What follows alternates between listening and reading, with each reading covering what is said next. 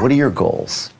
I want to try to remove them and have a smaller butt. Why don't we go in the exam room and take a look? Because the masses are so superficially located that you absolutely can't remove all of them unless you basically amputate the entire... Amputate the whole booty? The whole booty. I'm not doing that. No, I'm not doing that. I'm not amputating butts. I remember waking up in the middle of the surgery and him doing this at me. He was actually sewing me up.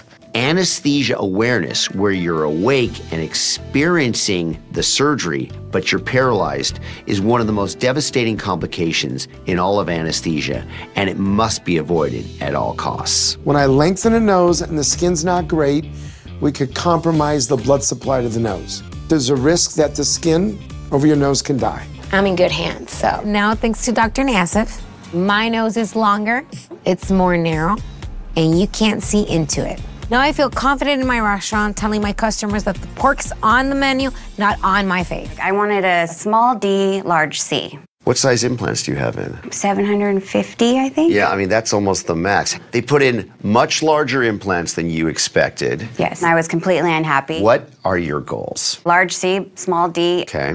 The lift is really important to me. If we puncture your implants and suck the fluid out, leaving the bag and the foreign body in there, it's essentially allowing the tissue to chill and to thicken up, wait a bit of time, and then in one stage, go in, take the implants out, close the pocket off, do whatever we need to do, put them under the muscle, lift them up.